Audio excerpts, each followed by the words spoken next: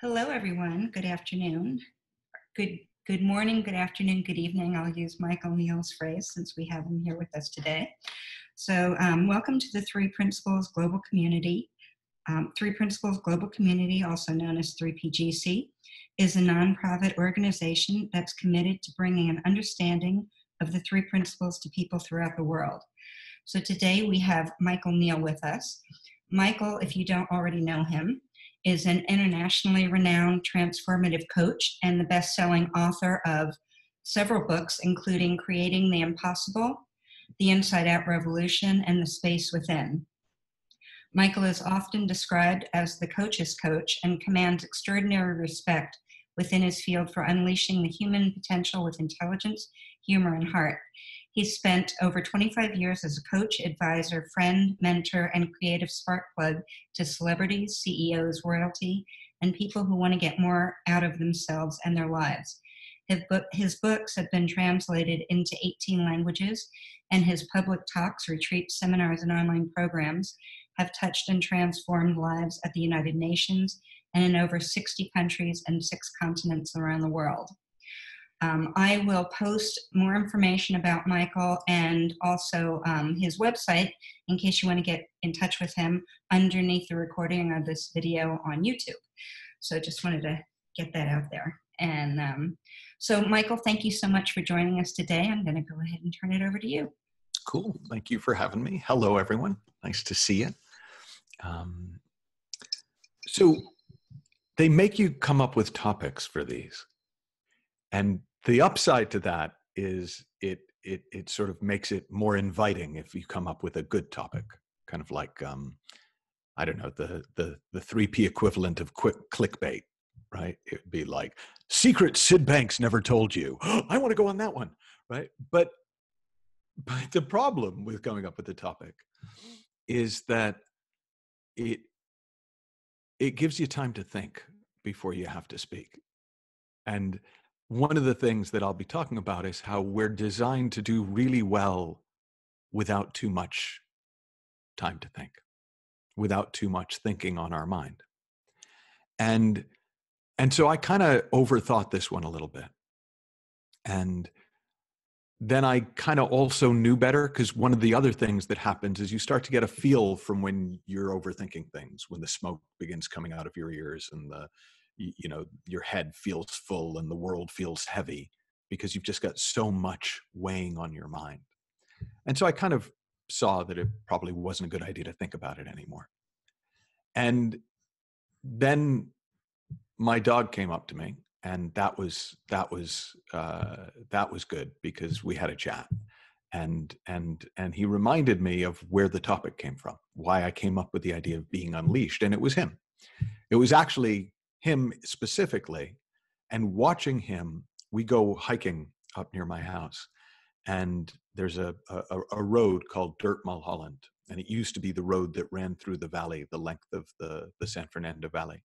But it's closed to traffic, large chunks of it, so they just call it Dirt Mulholland now. It's a hiking trail. And when I hike up there with him, I take him off the lead, and he sits and he waits. And when I say, okay, he bolts. And there is so much joy in him bullying down Dirt Mulholland. I mean, it does something for my heart to watch him run, right? And he runs and runs, and then at some point he kind of comes back and hangs with me for a while, and then he'll run off for a while, and then he'll come and hang with me. And we have a really nice walk. And I've got a young puppy who may make an appearance at some point here, because she's trapped in a room and she doesn't like that. But she's not yet as well conditioned, as well trained as Pepper. So when you unleash her, she literally takes off before you can do anything. So she doesn't get unleashed very often, because she hasn't yet been conditioned by us for what we think will keep her safe. And that's kind of both halves of the metaphor for what I wanted us to just explore together today. On the one hand, the opportunity to experience the absolute freedom of being unleashed. The absolute ability to just go anywhere we want to go in our minds, absolute freedom of mind, and to explore. And as we do that, of course, it also opens up our lives in the world. But then also, what is the conditioning that causes us to wait for permission before we take off, before we allow ourselves to really experience the freedom, even after we've been unleashed? So when I first heard Sid Banks say, every human being is sitting in the middle of mental health, they just don't know it, I suddenly realized there's a giant cat. Oh no, okay, that's fine. Sorry, you guys can't see it, but a giant cat literally just filled the screen, and I thought it was eating somebody, but it wasn't. It was just a camera angle. Um,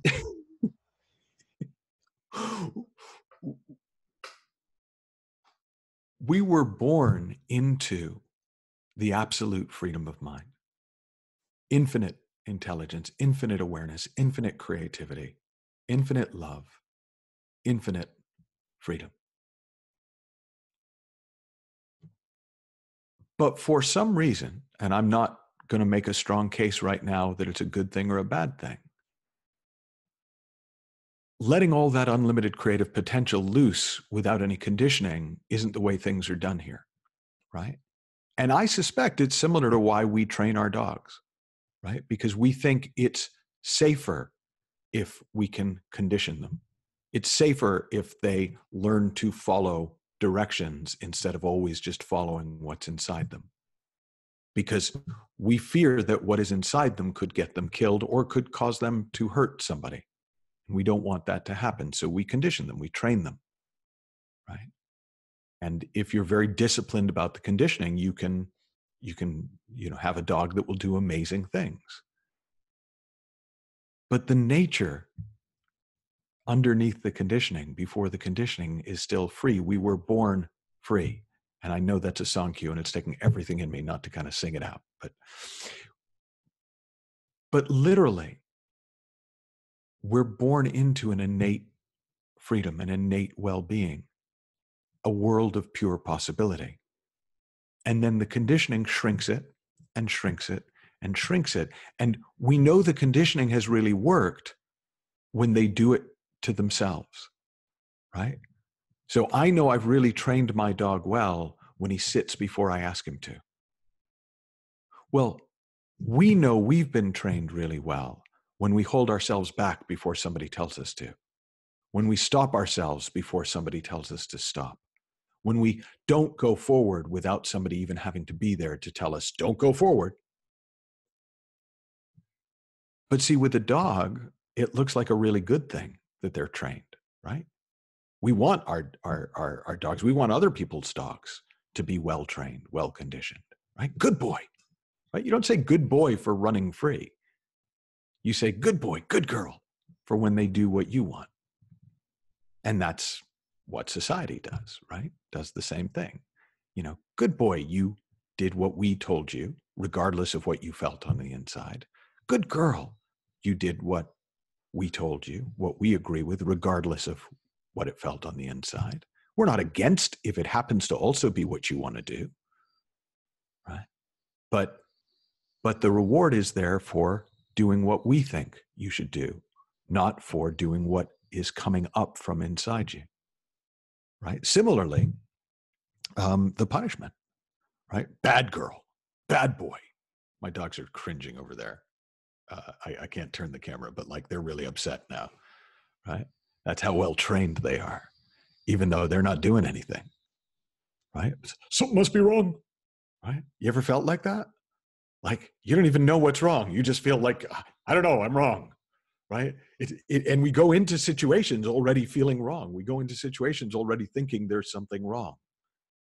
And then we start to do things that we think will get us approval, right? We do the things that maybe got us approval as kids. We do the things that maybe got us approval as adults. We do the things that maybe got us approval in a relationship or at work. And sometimes they work and we get a pat on the head and a good boy, good girl. And sometimes they don't. And we don't get the pat on the head. We don't get the good girl. And maybe It's even so bad we get the bad boy, bad girl. But because we internalize it with thought, right?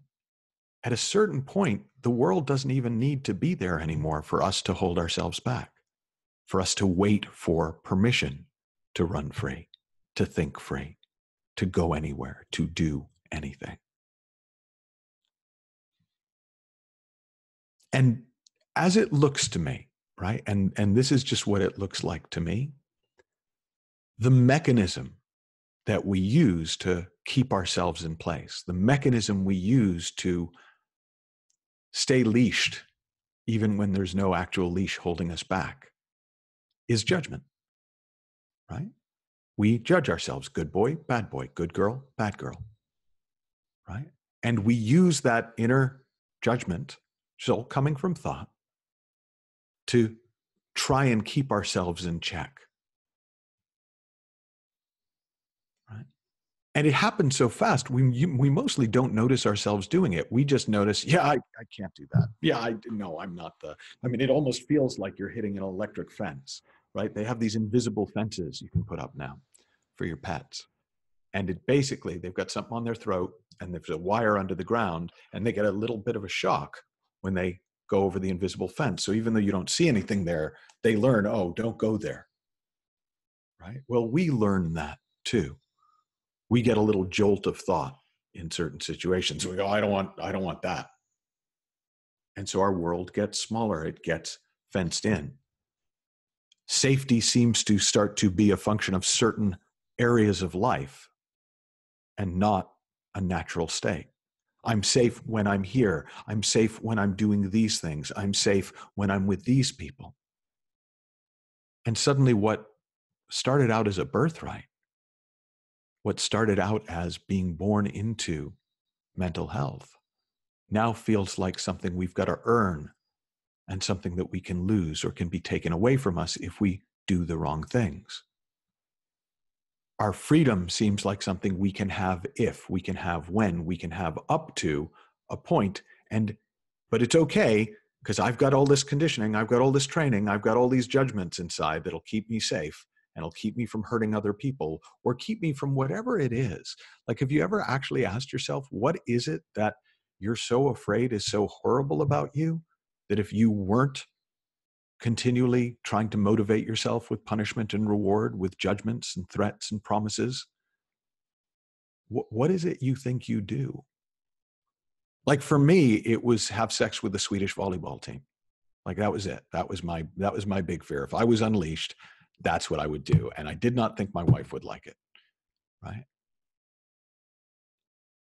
Now that hopefully sounds as insane to you now as it does to me now, but at the time I was seriously worried about it. Right? It doesn't matter. It's arbitrary. What you've made up about the horrors you would unleash on the world if you were free is made up. The standard according to which you judge good girl, good boy, bad boy, you didn't pick it. And if you did, you picked it off someone else's menu.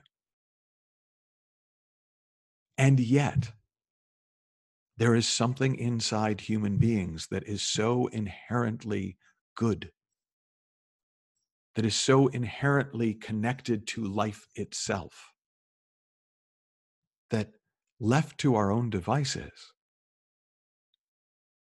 we're messengers of the light. We're the hand of mind. We're a vehicle for this intelligence, for this deeper energy behind life, for this implicate order.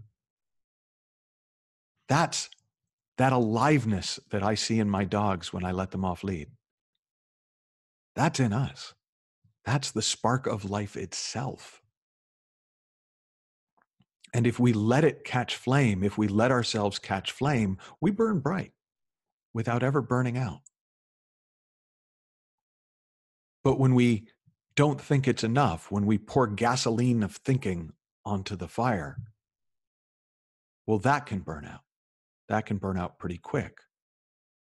When we artificially try to fan the flames by scaring ourselves or promising ourselves, and we get sort of lustful for things or fearful of things. Well, that will burn you out pretty quickly. That's like lighter fluid. It's not made to be long burning, right? The light of life, the energy of life, mind in us, well, that's always been, that always will be. That can neither be diminished nor enhanced. One of the metaphors for it, so you'll look in, if you study various religious and spiritual texts, you'll find that there are metaphors for this in every religion I've seen, in every spiritual tradition I've seen. In the Kabbalah, they talk about the light of God, right? Pure consciousness, pure mind, pure thought, the source. And they say that it is so bright that mankind can't look directly at it, or it would blind us. So there are 23 veils of illusion between us and the light, right? 23 layers of thought between us and the light. Now, I don't know if this was an American thing, but I think most college dorms, have the thing where you take the Moroccan cloth, or the I don't know what you call the thing you like cowboys used to put around their bandanas, right? You put it over the light and it kind of creates this mood lighting in the room. Well, it's like that. And if you had 23 of those, there's not much light in the room. But each veil of illusion, each kerchief, each bandana that you pull off, the light seems brighter. The room gets easier to see. It's easier to navigate. The warmth of the light starts to come through. The light never changes, but there's less between us and it, which is why when we wake up to the fact of thought and another layer of thinking falls away, we feel closer to the light. We feel more alive. The world is easier to navigate. The room is lighter. It's easier to see what's really going on. And when it's easier to see what's going on, we do better, right? If you play golf at night, it's really hard, right? Even with a flashlight, right? If you play it in the early morning light, it's easier. And if you play it in the middle of the day, it's easier, right? It's just easier to play the game of life when we can see. And the only obstacle to us seeing are the layers, the veils of illusion, of thought. And so each insight we have into the nature of thought for ourselves, every time we go, oh God, that's thought. That's not happening. That's not doing anything to me. That's not the world making me happy, or the world making me sad, or the world keeping me small, or the world giving me a break. Right? That's just an experience of thought in the moment. Right? That's all we got. But that experience of thought in the moment is more or less illuminated. It's more or less enlightened, depending on how many layers of thinking there are between us and the light, between us and the spark. Right? How insulated do you want to be from life? Right? Because if you want to be insulated from life, just keep thinking. Right? That will insulate you. And the more you think, the more insulated you'll be. But the problem is, we crave aliveness. We crave that feeling of being alive. We crave that connection to a deeper intelligence. We crave that deeper love. That's what we want. And so we insulate ourselves against it and then wonder why we're not feeling it. And if we get really lost, instead of stripping away some of the old insulation, we turn around and try to create our own fire from the world. Well, maybe if I find the right job, I'll find the fire. Maybe if I find the right partner, I'll find the fire. Maybe if I make enough money, I'll find the fire. Maybe if I join the right club, I'll find the fire. But the fire's already going inside you. You're made of the fire. But we've got a lot of insulation. Now, I don't know why we're set up that way, right? That's beyond my ken. That's outside of above my pay grade, as George Pransky would say. But it seems pretty evident to me that we've all got it.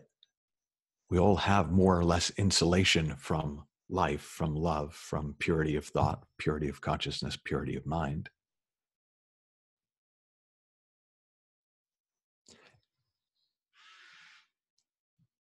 And the funny thing is, it looks like the obstacle is the conditioning. Well, yeah, what am I going to do, though? I was born on this planet. I was conditioned. I do have good dog, good girl, bad girl in my head. What am I supposed to do? Well, what I've seen in the work I've done generally, but in this field for the last 10 years, is it is so much more a question of willingness than it is of anything else. At some level, we stay limited because we think it's safer. We think it's a better idea than being free, right? It looks like a good idea to us, right? And the funny thing is, see, here's how I used to see this even before I came across the principles. I would have clients and they would come to me and they would say, oh man, I worry so much. I worry about everything. I worry about this. I worry about that. And I would say, if I could wave a magic wand and make it so that you would never worry again, you could never worry again, would you want me to wave the magic wand? And I do not remember a single person saying yes. Now, a lot of them said, well, I'd love it if you could take it down from a 10 to a 2. I'd love it if you could make it so I only worried here, but not here. But at some level, everybody thought that worry was either keeping them safe or motivating them to take action. And that if they didn't worry, they wouldn't do the good girl, good boy things. And they would do the bad boy, bad girl things. And that's the same reason that we're not probably experiencing life with as much freedom as we would like, with as much joy as we would like, with as much love as we would like. Because at some level, we think the insulation is important. We think the conditioning is, look, yeah, of course, I'd like better conditioning. You know, I wish I'd been trained by a better dog trainer. But no, the conditioning, I mean, you know, my parents loved me. That's why they did it. Well, yeah. Right. Right. There is a genuine care often behind the conditioning we receive. When you're little, right, when you're precognitive, you genuinely don't know enough to not run into the street. You don't understand how streets work. So parents, usually unwittingly, take advantage of the natural fear of loud noises that's been built into all animals' biology, right? And they go, stop! And we freeze. Right? And we associate that with not the street. And so, like, we don't want to have anything to do with the street. And while we are precognitive, that's fantastic. But see, it doesn't stop when we start to understand how streets work. We still feel that fear. And then eventually it does, right? Eventually, for most of us, we don't have to be afraid of traffic to not run in it, because we have a deeper understanding of how life works, a deeper understanding of how traffic works. Fear is a temporary substitute for understanding. Worry is a poor substitute for that inner flow of intelligence, of knowing, of responsive wisdom in the moment. Because we don't trust that there is a responsive, reliable intelligence, we worry. We sometimes call it planning. But honestly, how long does it take to plan something? Well, I think I'll do this and then maybe that. Okay, I got a plan. But we don't plan like that. No, we plan for every eventuality. That's not planning. That's worrying. That's not realizing that you'll know what to do when you're in the situation far more than you can know what to do before it happens. The view from the field is not the view from the stands. The experience of being in the game is not the experience of watching from the sidelines. Often people will watch a great teacher, a great coach, a great performer in any field, and they'll watch them respond to things, and they go, man, I could never do that. Well, actually, if you were in the game, present, things would occur to you to do that don't occur to you when you're watching from the sidelines. It's a false conclusion that because when I'm watching from over here, I don't know what to do. When I'm thinking about it before it happens, I don't know what I would do. When I'm actually there, actually, it's remarkable how well people do in crisis, right?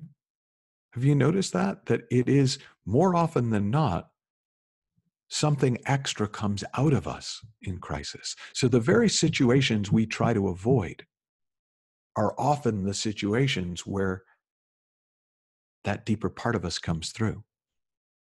And it's just because in those, there's something in us, our wisdom, our innate intelligence, that knows, yeah, I can't afford to be up in my head right now.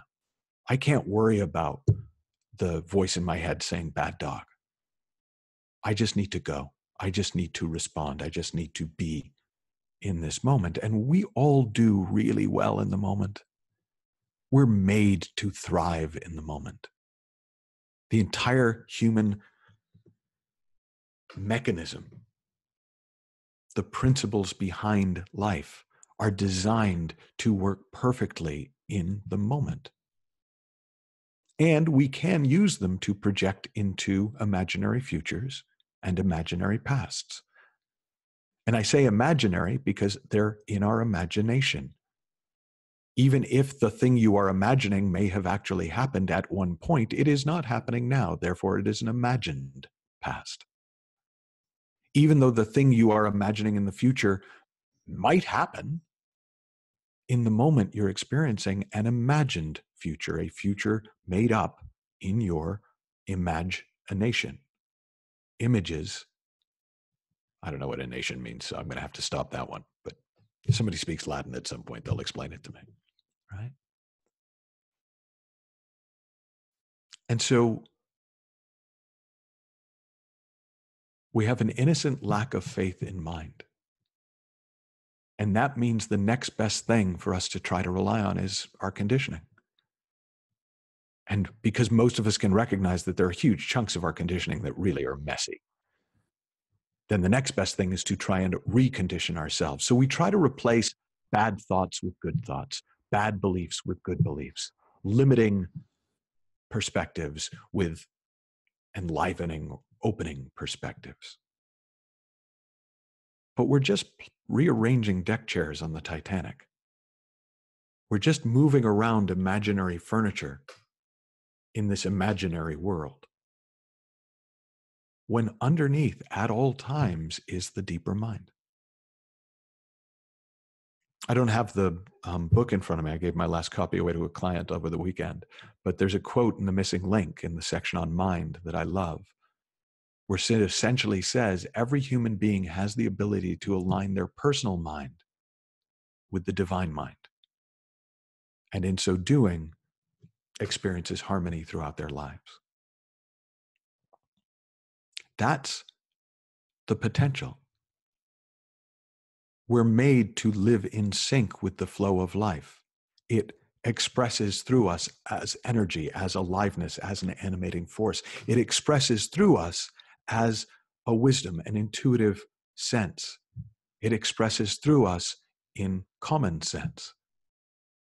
We navigate by obviousness. But if we don't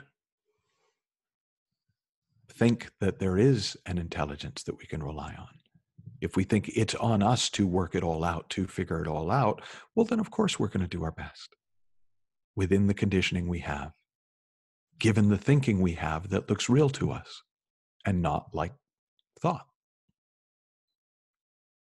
And that's the payoff to spending time exploring thought, because you start to get a feel for it. You start to see it more. And when you see thought, it doesn't own you in the way that it does when you don't see it for what it is. That's the beauty of looking to the formless before the form. Consciousness as pure awareness, as a capacity to experience. Mind as a pure intelligence before the form, before the therefore, before the because, before the word. And when we look within, we look upstream, we look before the form. It does something for us. It settles us down. It brings us back to the moment without us having to do anything to get there, because really, we never left the moment. We just thought we did.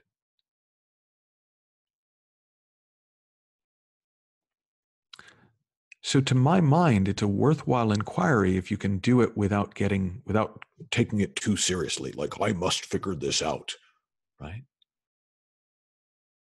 We can really benefit from looking to see what is it that we're so afraid of?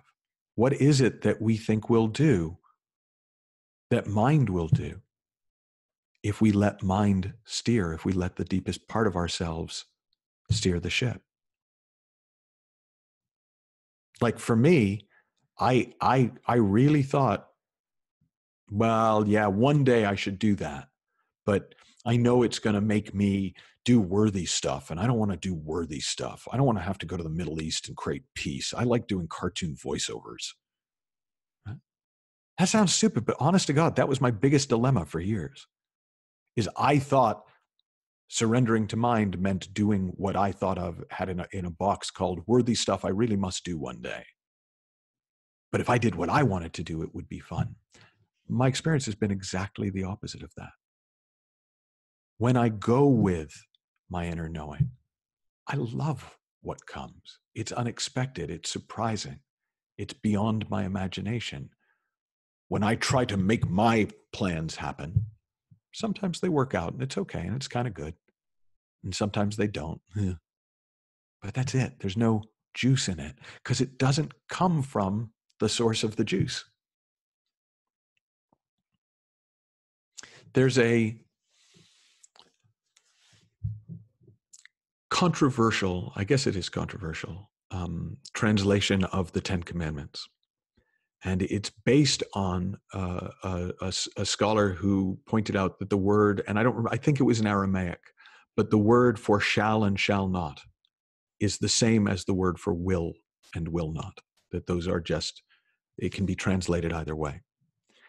And his contention is that the Ten Commandments properly translated, and I'm just saying, I don't know. When you take God into your heart, you will have no other gods before him. When you take God into your heart, you will not kill. When you take God into your heart, you will not bear false witness. When you take God into your heart, you will not covet your neighbor's wife. I'm going to stop before I reveal that I don't actually know all 10 of them. But the point being, that seems to me more in line with how the world seems to work, with how we seem to work. When we are aligned with the universal, when we align ourselves with that divine spark in us, we actually behave in all the ways that all that moral coding is designed to make us behave. We actually behave in all the ways that all our conditioning is designed to try and force us to behave. So in fact, our deeper nature is not Lord of the Flies. It's, I want to say Lord of the Rings, but that didn't end much better. It's different. It's not this chaotic, small self, greedy, like that's in us too, because that's part of the conditioned world. But that actually surrendering to, aligning our will with the will of life.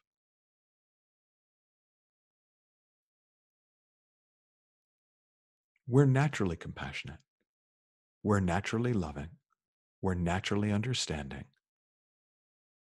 And we have a natural sense of safety and danger. We're much quicker to pick up when somewhere is a no-go area because we're present to it. So we don't need the voice of the adult shouting in our head, going, no, which causes us to not only avoid a real and present danger, but any danger we can imagine. And the thing about our imaginations is they're great. We can imagine so much danger, right? There's stranger danger, there's cliff danger, there's heights danger, there's love danger, there's relationship danger, there's doggy danger. I mean, it's endless. But we have so much on our mind that the one danger that we often miss is any clear and present danger. Unless it's sufficiently clear and present that it cuts through our thinking, wakes us back up, and we're able to respond. See, the very conditioning that is designed to keep us safe doesn't. It actually makes us less conscious, less present, less responsive, less aware. The very conditioning that's designed to make us successful in the eyes of whatever culture we're supposed to be successful within, right? And there are different rules in a religious culture than in a secular culture, than in a Western culture, than in an Eastern culture, than in an Oceanic culture. Success is measured in very different ways, right? But if we strive for something outside of ourselves because of that conditioning, we ignore the movement inside us. Or we find it in our hobbies. But I still have to do this for work.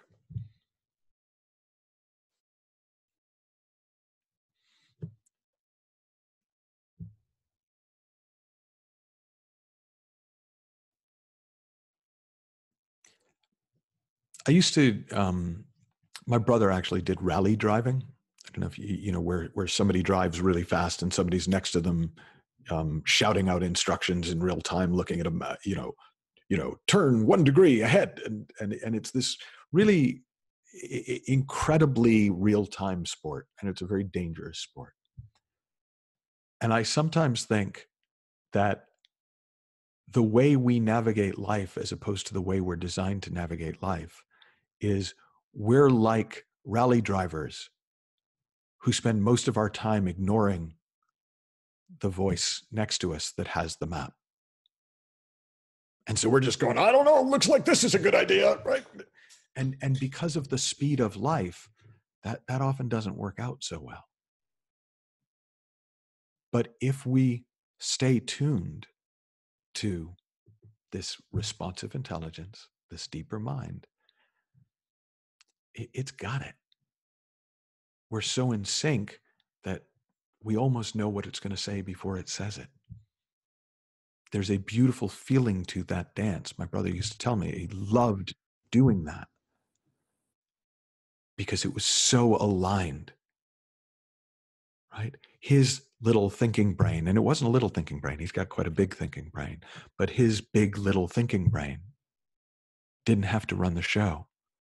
And since it's not made to run the show, it relaxed. Right? My daughter Clara has thought that she should be the queen of the universe since at least the age of 3. I suspect she thought so before the age of 3, but she didn't. She was pre-verbal, so we don't know for a fact that she did. But she pretty much declared it from the age of 3 on. And it fascinated me as she grew up that much as she fought for and demanded to be in charge, whenever we made it clear that she wasn't, her whole being relaxed. She was delighted to not have to be in charge of the universe because it was a big job for a 6-year-old and a 9-year-old and a 12-year-old and a 21-year-old. It's a big job for a 30-year-old and a 40-year-old and a 50-year-old and a 60-year-old and a 70-year-old as well. Fortunately, it's not actually our job. We just think it is. And when we see that it's not on us to command the oceans, to spin the planet, to make sure Bob shows up to the meeting on time, to make sure we do all the right things at all the right times by the designation ordained on us by our imaginations. Well, life gets really simple. It's really straightforward. We play, we explore, we connect, right? That's what my dogs do up on Dirt Mulholland every time. They play, they explore, they connect with other dogs, other humans, other beings, and they have the best time. We're already unleashed. That experience is on offer 24/7 for everyone. And it's as close as now. Like nothing has to happen first. And my hope is that because we've talked about this, you'll start to notice yourself doing it to yourself. You'll start to notice yourself judging yourself, holding yourself back, going, good girl, bad girl, good dog, bad dog. Trying to motivate yourself, give you motives for doing the right thing. Instead of just listening to the rally driver, just listening to the navigator, just aligning your will with the will of life, with the deeper mind, and creating harmony in your life and harmony in the world.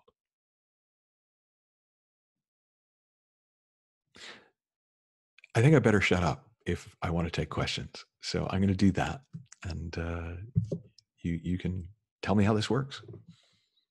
Okay. If you have a question, you can raise your hand.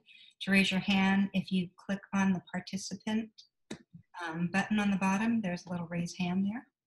And if you can't do that, you can unmute yourself. Just be respectful.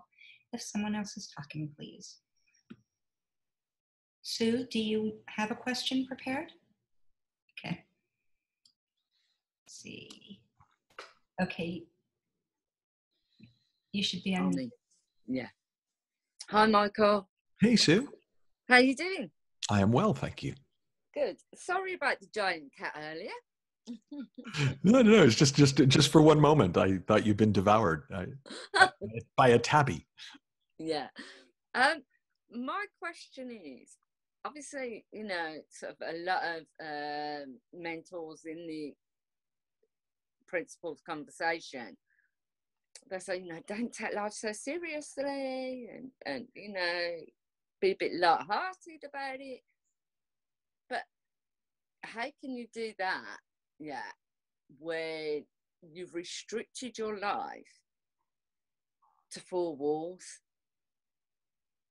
I feel like I'm kind of been sent to prison without even committing a crime.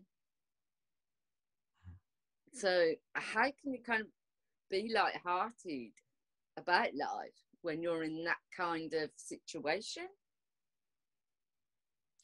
So I'm going to take a permission here, which is to just speak and to trust that if I say something that doesn't fit, you're going to say, I don't get that. So would that be okay? Absolutely. Okay.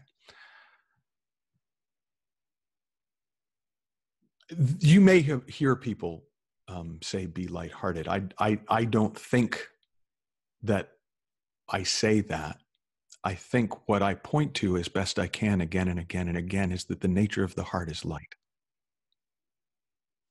And that but for the layers of heavy thought that we put on it, we simply experience life in a lighthearted way because that's natural. But for the seriousness we put into our thinking, we experience life quite delightfully. It's just so simple. Yeah, I'll get that. Yeah. And obviously I've got layers and layers and layers and layers and layers of thinking that I need a chainsaw to get rid of at the minute. Well, but see, here's the cool thing. There, and this is just within your chainsaw metaphor. You can take a chainsaw to an ice cube, or you can let it sit in the sun for a little while. Yeah. And then you don't, the result is inevitable, even if the timing is up for grabs. Yeah. Right? When we look at any thought again in the light of consciousness, in the light of truth, if it isn't real, it dissolves and something new takes its place. Totally true. Yeah, I've seen that more the last few weeks. Yeah. You know, it just obviously over the years I've just condensed myself to these 4 walls with my thinking. Yeah. You know, and you know, I want to be light. I want to be happy, regardless of the circumstances. Prisoners are happy. I mean, that it really, you know, it always sounds to me like a line, except that I was there and it was said to me when I went the first time I went into the prisons. One of the prisoners came up to me afterwards and said, "Who knew I would have to come to prison to learn to be free?" Yeah.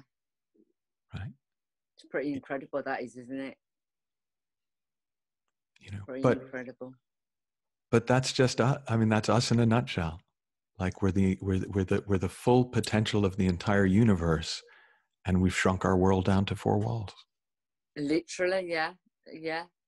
You know, and I'm not quite sure how to, because still I've got layers of thinking. I'm not quite sure how to open the door and walk through, because I have the freedom to do that. Yeah.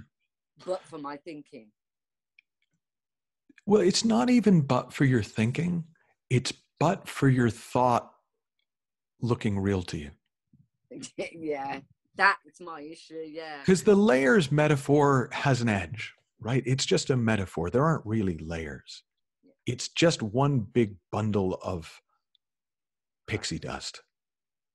Well, crappy pixie dust. Okay, we're mixing metaphors here. But like, you know what I mean? It looks solid until you go, yeah. And it doesn't matter how much pixie dust there was. Wow, It doesn't matter yeah. how many years it took to coagulate as a pixie dust ball. Right? One breath of fresh insight, and it's gone. Wow, yeah. That's brilliant. Thank you so much. Thank you, Sue. You're super. Thank you. Cool. Who's got next?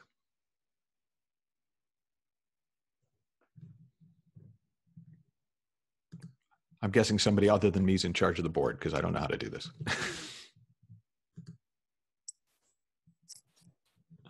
Hi, I don't know if you can hear me. It's yes, I Myrna. can. Hey, Myrna. Yeah, hi.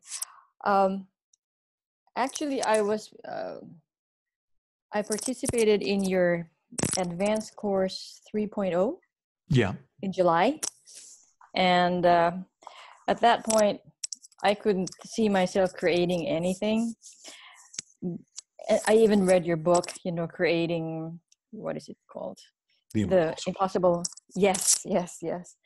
But after that, I've started to write, and I started to write, and I sent a letter to the editor in the region where I live. Mm-hmm. They published it, and then I felt like I needed to write something about how I felt our community was developing. And when I wrote again, I sent it to the publisher, to the newspaper, and they published it again. Mm-hmm. And I felt that something that, well, I guess what you're talking about all the time. If I just link myself to something greater than myself, I lose all the inhibitions. Mm-hmm. It's like being unleashed, and it really feels good. So first of all, I'm grateful for that. So thank you. You're welcome. The second So it does feel a little bit like you're thanking me for the human design, but you know, I'll take credit. Hell, yeah. Okay. Well, you pointed me in the right direction. There you go. Okay. Let's put it that way. I'll take that. The second thing is something that you said tonight my time. I've been raised in a Catholic school, in a Catholic family, and I always had this guilty feeling that I need to save the world.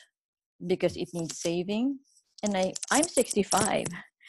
And the thing is, all my life, I felt that, gee, I'm not doing enough because I need to save the world. But I know I'm not going to the Middle East. That's not, I couldn't do that. But I felt like I'm not doing what I should be doing. But based on what you said tonight, I don't have to. I can save my world in my way, and it's okay. So I guess this feeling that maybe not just I have, but we all have to do something because there's so much chaos in the world. We don't really have to act on it. On this, I don't know where it comes from, but for me, it's from my Catholic background because there's so much guilt that I've learned.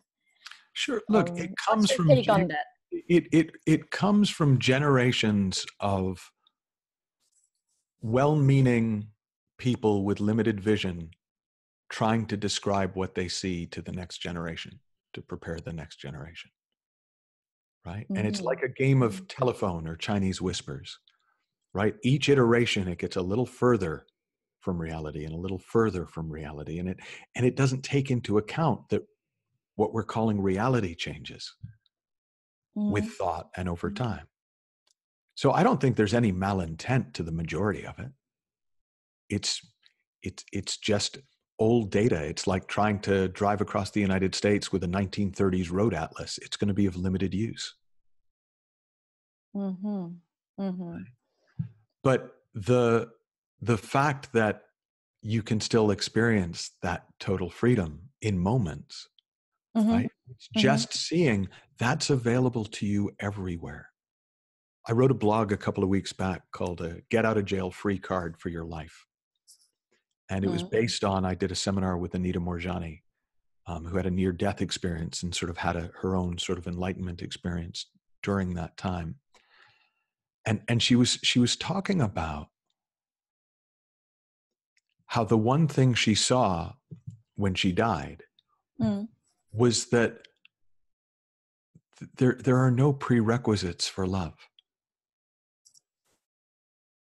Like there is literally nothing you can do that will make any more love than the love of the universe available to you. And there's nothing you can do that will make any less love than the love of the universe available to you.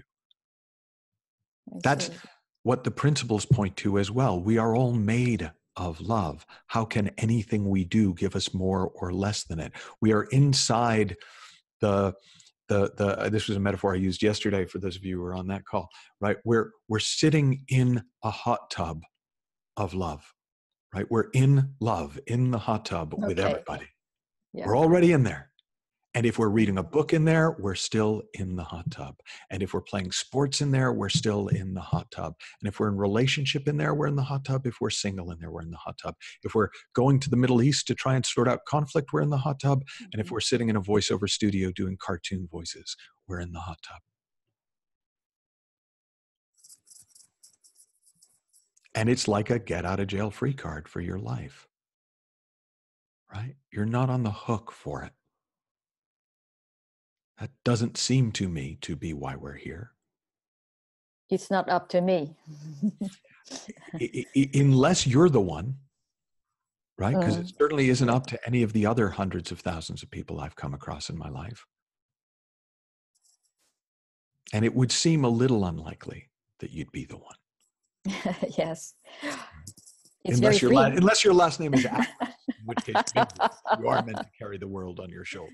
But okay. My last question, how does the three principles play a part in, the global conflict that's happening all over the place? Are there 3P teachers, coaches who are coaching leaders who are making the decisions? Is there somebody coaching Trump? I'm not aware of anyone coaching Trump at the moment. I've been waiting for the call. It hasn't come. Hang on, maybe it's no, not yet. But actually, yeah, no. There's a lot of really hopeful stuff happening in all sorts of parts of the world. You know, some of it that you know, I'm sure they've had you know, Mara and Eric Olson talk about the work they're doing at the moment with the gangs in Chicago. There's work going on in Kenya. There are, you know, there are things that are being talked about and things that aren't being talked about, where That are happening at the high ends of the cultural hierarchy and at the lower ends of the cultural hierarchy are being introduced to this understanding. So yeah, I do see a lot of cool stuff happening, but I also think it would be a mistake to go, okay, we got to do more, because that's just chasing another idea. Like if this is going to be the unfolding, then it's going to unfold. And if we're aligned, if we are in harmony, if we align our mind, our personal mind with the deeper mind, and there's something for us to do, then we'll know to do it. It's that simple. So yeah, as it happens, I think the world is changing and being supported and moving in a different direction. But unless and until I get my next marching orders, I'm not inclined to make something up. Okay, thank you, Michael. Thank you, Myrna.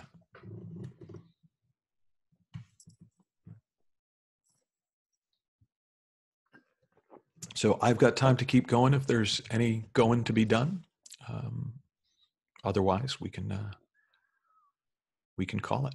Over to you. Anyone else? Thank you. It's always a pleasure when you join us. So thanks so much. Thanks for having me. Nice to see everyone. Yeah, and I just want to let everybody know the next webinar is October 31st, and it's with Mark Howard. So I hope you can all join us live then. Cool. Thanks, everyone. Bye.